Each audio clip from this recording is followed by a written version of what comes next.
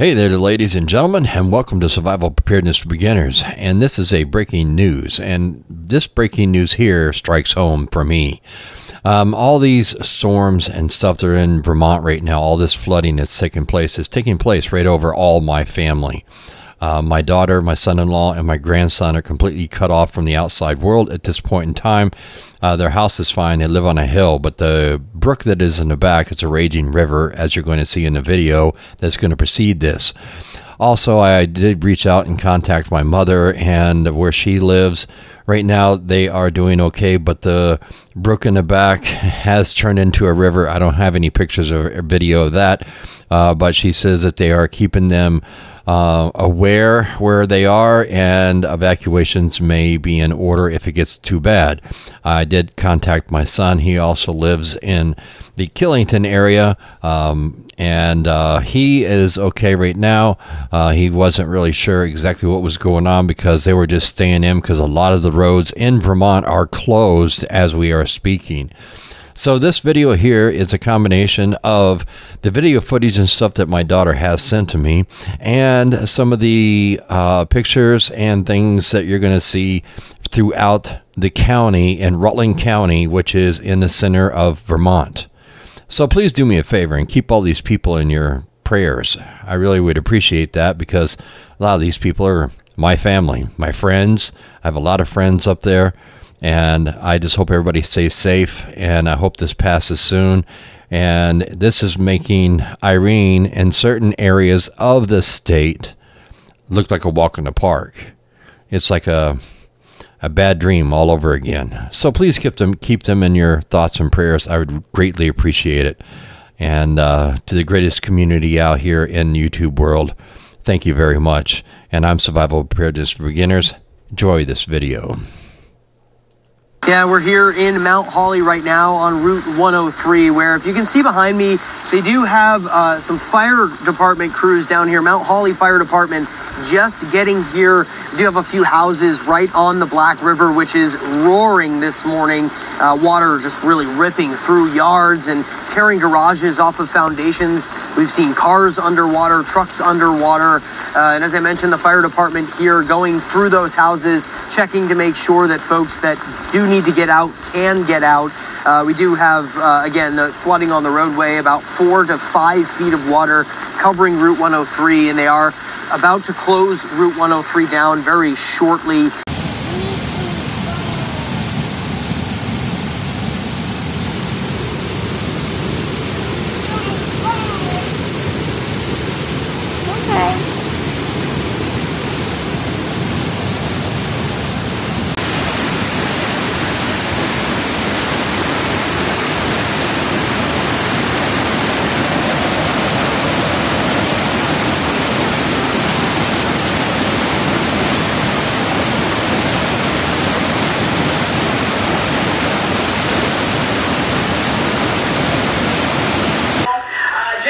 Has been getting hammered, and I'm not going to say things are getting worse. It's just getting worse for a different part of the Northeast this morning.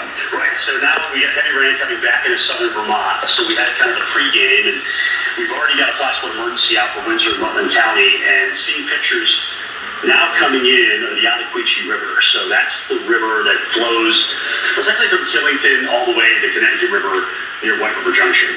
Just a horrible situation there.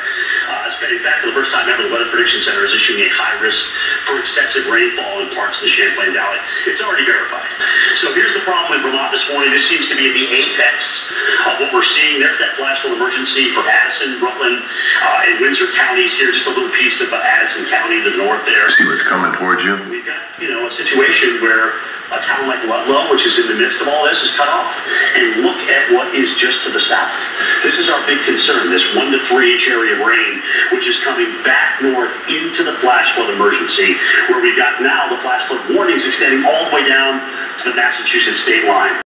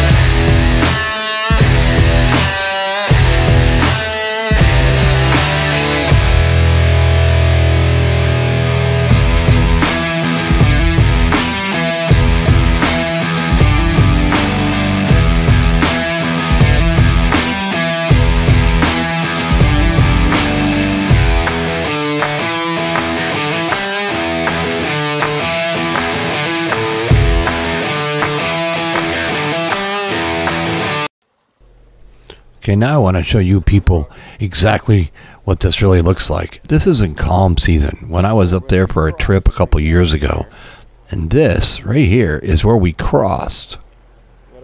Now, what I really want to show you is in the next video clip. This is a huge beaver dam. If you look at the very top of the video, you can see the water on the other side. That's a huge beaver dam that they had built in there. And it's been there for quite a few years.